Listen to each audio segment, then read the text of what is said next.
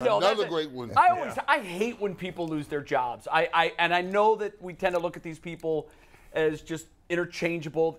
They have families. Right. They have I get it. feelings. I hate when they lose their job, but this is a very results-oriented business, and the results just were not there. Joe Woods fired. That's the big news from yesterday to today. Not a surprise.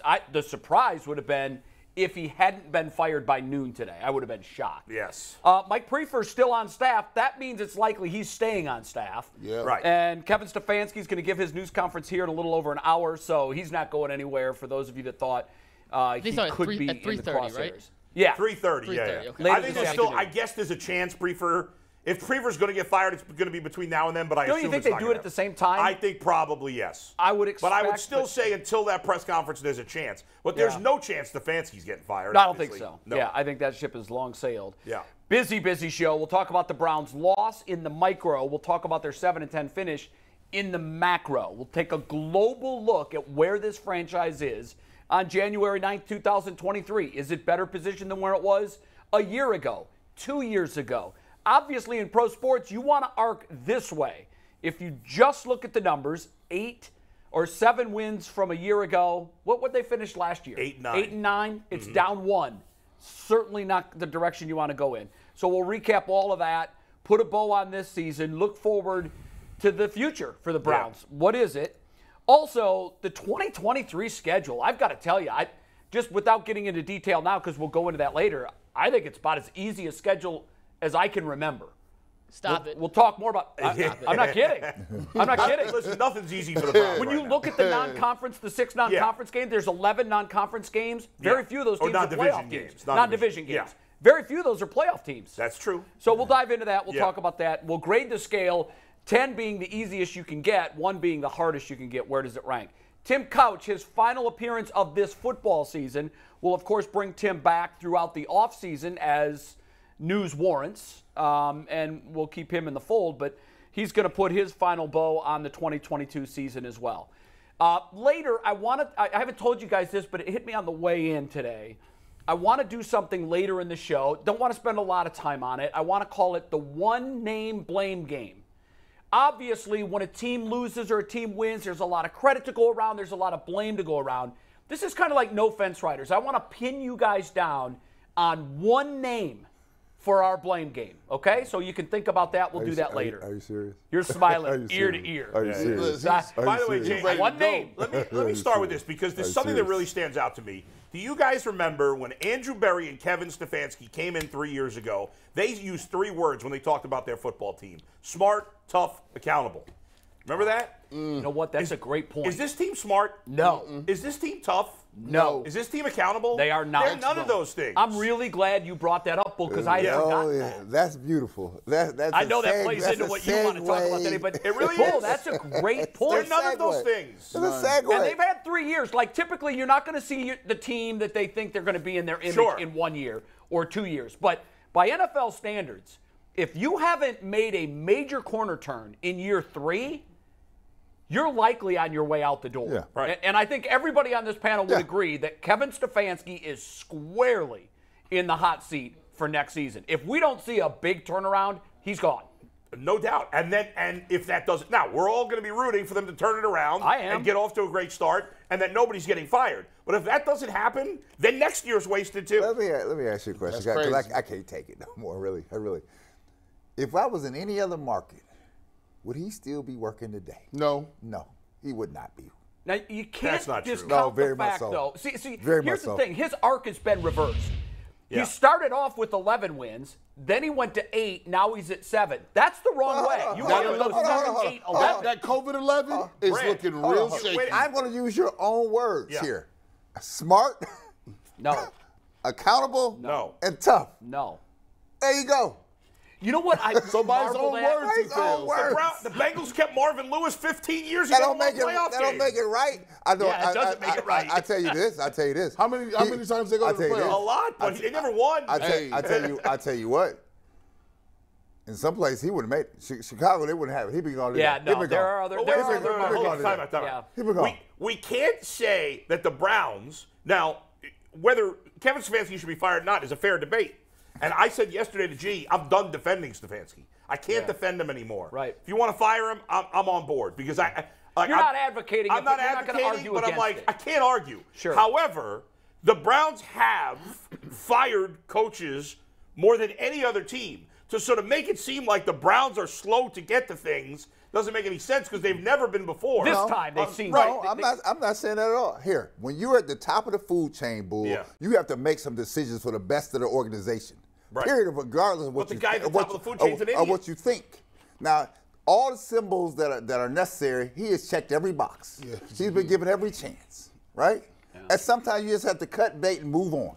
You do, whether you want to or not. But all the facts that you are lining up have just occurred. And then for somebody to come back and say, out in the public and say this, we'll see what happens in the next year. What? I told him like this, man. I just want to let y'all know, just to be real with you, I got to get frank. If it don't happen next year, your top players won't be here anymore. I'm just letting you guys know. Yeah, your window's closing. Your Myles Garrett's, your Nick Chubbs, all the guys you bought them jerseys for, they will not be here next year. So you rolled the dice this year. You got 4 to 6 games next year. And like Bull said, if you don't get it done in those 4 to 6 games, we are talking about a complete turnover again. That's right. And think about it. We sat through this, and this is the thing I want to emphasize. Okay. We sat through hell, 1-31, to accumulate these picks, to accumulate these draft statuses. We had no help on Sundays. You went to church, you came home, and even the good Lord couldn't help you or your Browns teams.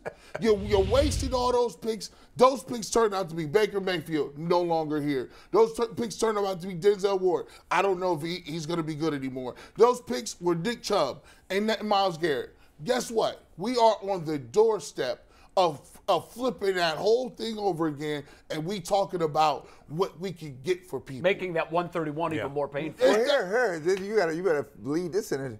You'll be stuck with Watson. And you'll have Watson. Well, nobody be eating that. Nobody be eating that. The bottom line is, you could say whatever you want about the coach, about the rest of the roster. If Deshaun Watson, who, let's face it, in 6 games this year was not good. Now, we can make all the excuses. We can bring up all the reasons. You're talking about facts. Some of them fair, some of them not fair. You're talking about facts. The fact is, he didn't play well overall through 6 games. Nope. If he's not back to a top 10, I'm not even asking top 5. I'd like him to be top 5 eventually. But if he's not back to a top 10 level quarterback next year, the Browns are completely screwed. No matter who the coach is, it doesn't matter. They've given because up, because they went all in on him, which we all. I'm not. You weren't totally in at first, but we were totally in. I'm still totally in. But if they got it wrong, they're screwed.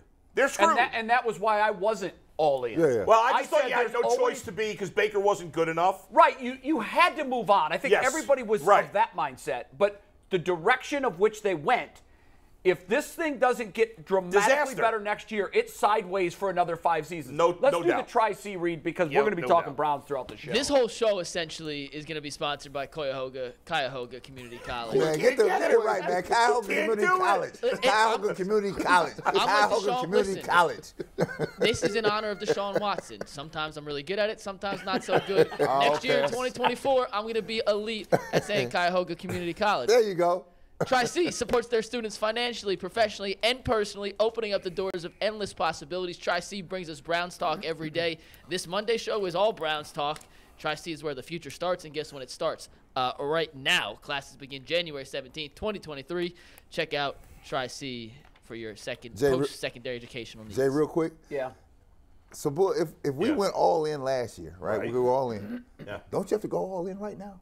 What do you have, though? I mean, well, you have. You're talking about changing. You have to make all the moves necessary because you're in. Your feet, you already swimming. Yes. Yeah, but you're pivoting your direction. You got to get back to shore, though. Do you mean you mean player-wise? I mean everything. Okay. Everything's on the table. Listen, everything should be on the table, but the ship has sailed on Stefanski. He's going to be here. Yeah. Obviously, we've talked a lot about him getting fired, but to your point, I agree. I think from the roster perspective, the Browns got to even if it screws up their cap. Even if they trade more picks, they've got to get all in. They've got to get Watson every weapon they can. They must get him another good wide receiver. They got to make sure that line's okay. And if that means doing something at left tackle, as hard as it may be, they got to get a frontline nose tackle. Have we heard anything on the Wills injury yet? I don't know, but I haven't seen any details. That line looked awful yesterday. Yeah, and you know, there's a lot of talk about, well, they're not used to blocking for a scrambling quarterback. Not an excuse. It's just not.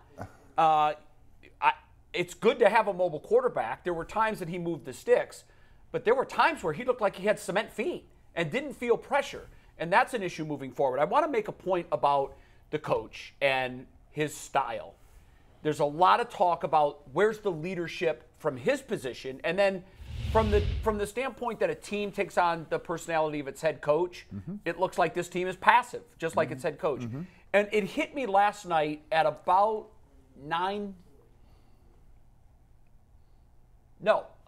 8:30 when they interviewed Dan Campbell before the start of the game. Yeah. In that moment, not only did I fall even deeper in love with Dan Campbell, but I fell more out of love with Kevin Stefanski, and here's why. Obviously, they needed some help to get in from the Rams to beat Seattle, and then they controlled their own destiny. When Seattle won the game, they were out. And in the pregame interview, Dan Campbell was asked by Melissa Stark, Coach, you don't control your own destiny. What's your motivation? Without batting an eyelash, he said, he gave the badass answer. He gave the answer we want to hear. We don't want them to go. Right. And it wasn't that they didn't control their destiny. They were out. They were done. They were done. They were done. He's like, and but Seattle screw had those to be guys. sitting there going, oh, my God. And you talked about this on Thursday of last week, how they got screwed. Yeah, but it didn't matter. Didn't matter. Because Detroit still played. Detroit is filled with a bunch of dogs. Yeah. And they're coached by a lead dog. And when he said that, I kind of just, I thought to myself, they're going to win this game. They're going, somehow, some way, they're going to find a way to win this game. Now, he made some coaching decisions that he may not have made if his playoff life was still in the balance. It's easier to do that. Yeah. The quick pass and the pitch was a stroke of genius. I don't know if he calls that play if their playoff life depends on it. But the bottom line is, in that moment, I fell more in love with Dan Campbell and that tough dog mentality, and I fell out of love with our mentality, and here's why. Game 3 of the season with Jacoby Brissett as our quarterback. We beat the Steelers 29-17. A 12-point victory. Take Jacoby Brissett out. Now, Pittsburgh changed quarterbacks too, and they also got T.J. Watt back. But take Jacoby Brissett out and replace him with a guy that we thought was a top 5. And it's a 26-point swing in the outcome. The Browns lose by 14. And it wasn't even that close. And it wasn't even that close. And I just, as much as I want Stefanski to be the right guy, primarily because I have zero faith in Jimmy Haslam finding anyone better, as much as I want him to be the right guy, guys, he's not. He's not. At the very least, it's fair to question that whether he is or not. At the very least. It's hard to have faith in him right now. He can't change his stripes. He can't change his mentality and suddenly become Dan Campbell and be a badass. But I don't know, Jay. I don't know that I agree. Like, at the moment, it feels like you have to have that rah-rah coach. But in the end, the Lions didn't make the playoffs either. I know, but the Lions, they didn't. But they came out and played like their playoff life was at stake. And to me, it said those players are bought in to Dan Campbell. And the Browns went out there and all looked like a bunch of duds. It's not a rah. Well, I don't think it's a rah-rah coach that you're looking for. You're looking for guys with some swagger that come in here and command his environment. He doesn't do that. And it's irritating to me. And I'm not even a football player. I can only imagine how the people in the locker room are irritated. I don't even like wearing my colors like that, bro, because he don't represent me. He don't represent what football is about. Football is about passion. Football is about going and get it. Football is about being hungry. And I think, Mikey McNuggets, you hungry? I can always have a Built Bar. Okay. It is. All right, so go back to this. Go back. Go back to this. I have a Built Bar read. I'm not sure if you were setting me up. Well, I was saying, but you missed it. You missed it. I'm back in on it. Throw me the lie. You should have done the Built Bar read right there. Set you up. He didn't even know we were. This is the first Monday Built Bar read in 7 weeks. How did he know we were fumble the ride. You're supposed to do a back cut. You missed it, so you're going to throw me a lie. Throw me a lie. Hey, I'm going to get into the post to the big fella. Hey, G. Bush, I'm a shooter. I'm not an alley-oop man. So you throw an alley-oop, you're going to be disappointed. That's a brag category. So here's the deal. Because I started thinking about it this week, yesterday. Because I'm sitting here, And this will tell you how, I love it. Everybody know I love the Browns, right? Hell, I could change my TV. I'm going to watch Ohio State women basketball versus Illinois women basketball and put the Browns on the phone. Wow, they got small screen status. You downgraded them Sit to right here. flip phone. SSS, small screen status. That's what I did. I was like, no, because here, I was thinking about Clowney and everybody else along the way, and I said, you know what? They're like kids. They're acting out. They're acting out because they're not getting supervision. Beautiful. That's what this is. Yeah. They're all acting out. Brad, it's like going to the parent-teacher conference. Yes. And you get to the parent-teacher conferences, and your parents, they ain't sat at a living room table in years. Now all of a sudden they wearing matching clothes going to talk to your teachers. They get in there and say, Garrett is really a smart, intelligent man, but something is really not clicking with him. He doesn't have that same look in his eye. He's not as really engaged. Do you guys know anything happening? And they turn around and they say, I don't know what's going on with Garrett. We get in the car, they looking at you like, why would you embarrass us like that? Why would you? And you turn around and look at them. What do you mean, embarrass you? Why are you embarrassing me in the store? Y'all don't like each other. You ain't doing it for the kids. We know you don't like each other. Dad, we know you be drinking a lot. And Mom, you take a lot of late phone calls at night with the mailman. So what are you telling me? Are you airing familial dirty laundry? That was a scheme. Like, they was like, did that happen? Okay, that is a writer's embellishment. These are not actual events. Not actual events. But when you look at, I'm going to go to school with a problem because you sitting here acting like we some peachy keen family, like the Browns acting like, and every single kid that come out of here, Odell Beckham Jr. wasn't happy. We don't even know what happened with Kareem Hunt. We don't know. Baker was unhappy. Javian Clowney's unhappy. Myles Garrett was like, you know what, I'm going to just lie. I'm going to just lie. Just here, I like you guys. We'll got to fix it. Man, telltale signs is there, Brad. But guys, here's the bottom line. We've been through this before. We've had these debates already. He's not going anywhere.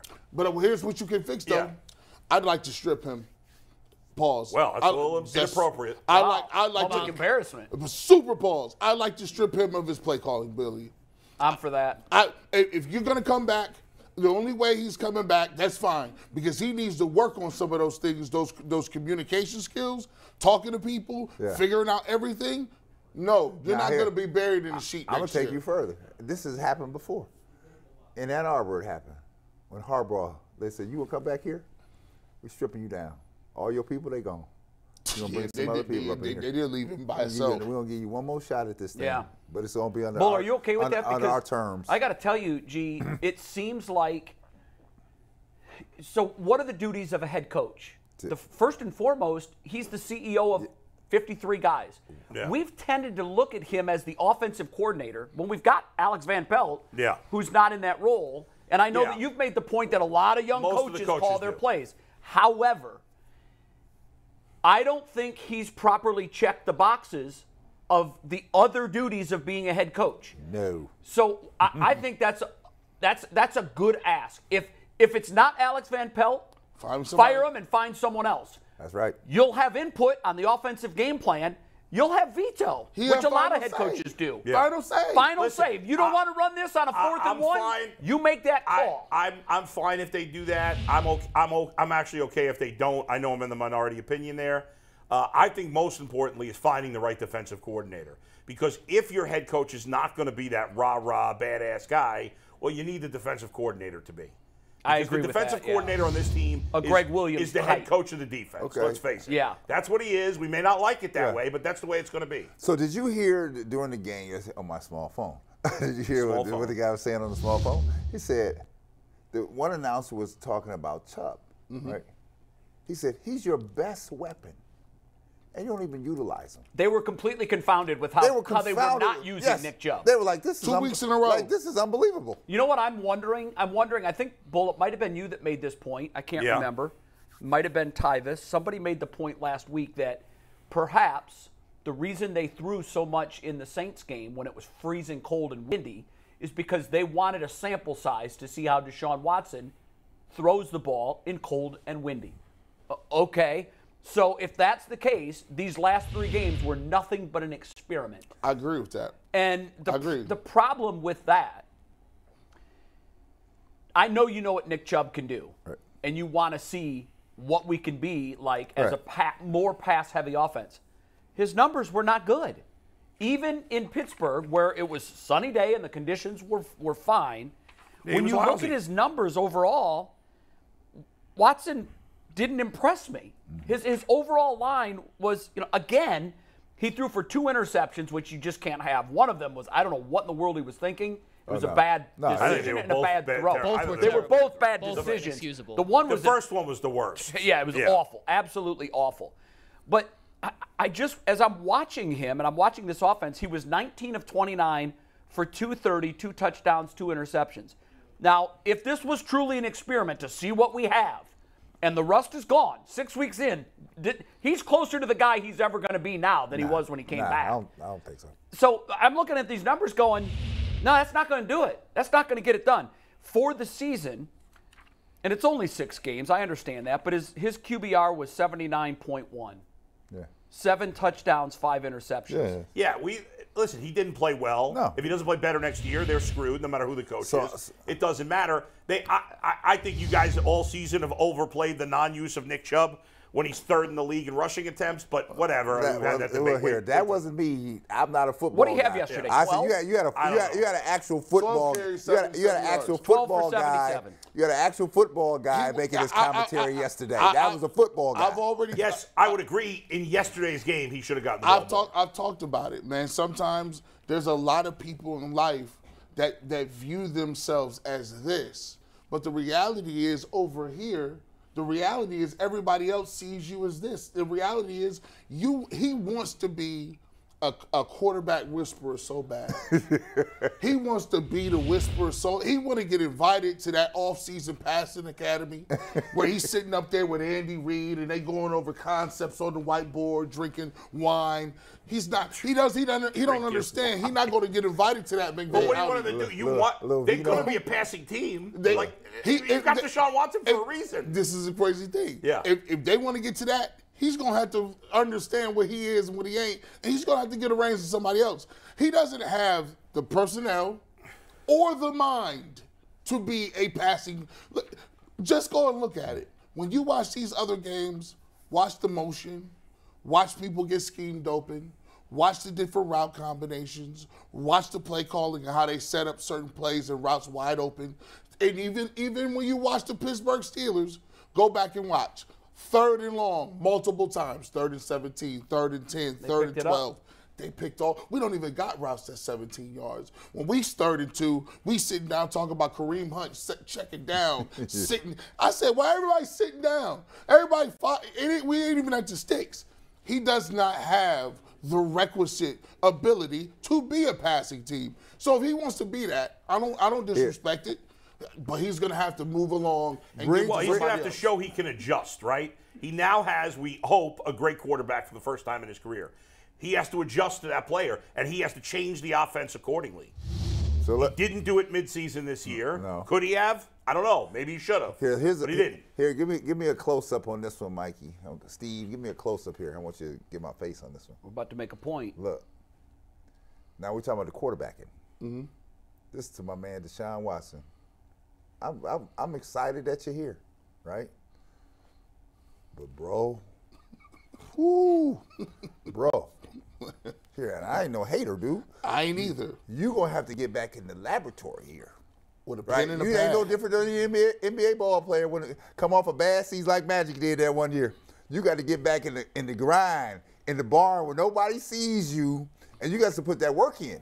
Because you looking like, we can't put the cape on you, dog. Like Donovan Mitchell did this offseason. You got to come back, bro, because I'm going to just tell you what we saw around here. You and Stefanski better be, y'all better get tight. Y'all, I don't care if y'all got a bunk bed together or whatever it's going to be. Y'all should be, matter of fact, tell the family, this ain't one of them years like it's a recession. We're not gonna be able to go on vacation this year. Boy, you had on orange like you was in Clemson, but you was in tangerine country. I don't know what you had on. We need to see you in Cleveland all year. We're gonna see you at the Rib Fest.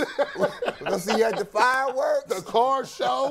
I need you at everything. He should change his zip code to Bree. We got some stuff from Adam Schefter here. Let me read this. Have you got this tweet, Mike?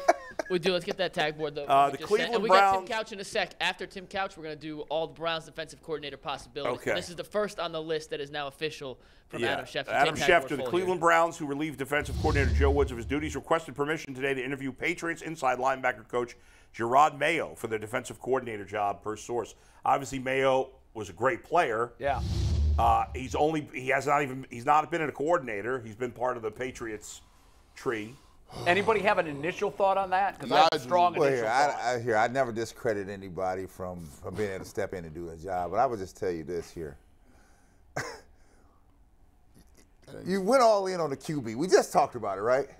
You got to take every step possible to make sure you get the best of the best, to give yourself the best opportunity for the best outcome, right? Yeah. Stop running and grabbing to the first thing you see, the latest, greatest toy on the shelf. Let's see what's actually out here. Right. Right? I would say avoid, like the plague, any Bill Belichick assistant coaches. Yes. Period. Well, full stop. I don't agree with that. Nate, start ripping off the success. No. I'm not As in, doing it. We're not talking about head coach. No. Any coach. Period. Any of them. And here's why. Yeah. The secret sauce in New England was never about any of the assistant coaches. It's always been about Bill. Always. Bill and the quarterback. Bill and the quarterback. So you'd be against Flores as DC? I would. Right. I take Flores. Just look at the guys that have left New England, and I know that most of them went to become head coaches. Right. They have been not just failures. They have been colossal failures. Flores wasn't a colossal failure. He's a failure. He had a winning record both years. I would take Flores because he's a D coordinator. He had a winning he's record both years. aggressive. The Dolphins' defense before he got there was trash. Aggressive. It's back to being trash again this year. Aggressive. First of all, do you think he would come to Cleveland? Yeah, absolutely. No, I would not. Yeah. I'm not sure that. I don't know. I think he's going to be in such high demand that he'll be able to pick his spot. I don't know that he will think he be. picks Cleveland. Why would He better be. Why would you leave Cleveland unless he's already has? The Steelers gave him shelter, right? They gave But he's him not a defensive coordinator. But I will say, it'd be a step up to go from where he is to They gave him here. shelter, so he's only leaving for shelter. Yeah, right? like Mike now Tomlin. you going into a season with Stefanski on a 1 year hook, maybe? Yeah. Ain't coming over Yeah, but he here. might be able to get a head coaching job if he. If Brad makes a good fired. point. He makes a good. That's a good point. There are a lot of folks that believe that when a coach is in his purgatory year, that you can call it whatever it wants. Yeah. You know, he's going to keep his job. This for Kevin Stefanski is his purgatory year. Period. And it's tougher to get quality coordinators to come on board unless they think they've got a chance at replacing Stefanski. I'm going to add a piece to that, right? People might not want to hear this. For a minority coach. Yeah. Who gets very limited opportunity. Yeah. He not jumping ship to those ship that might sink on him. Because I just stay where I am. Because he get that Hugh Jackson. If they Hugh Jackson you that back down to HBCU. Yeah. You couldn't even get a regular job. With a Maybach. Like he had that. He's taking a picture with a Maybach. Like you said, Hugh down there, like he couldn't get a Division I. I'm like, you could at least with about you.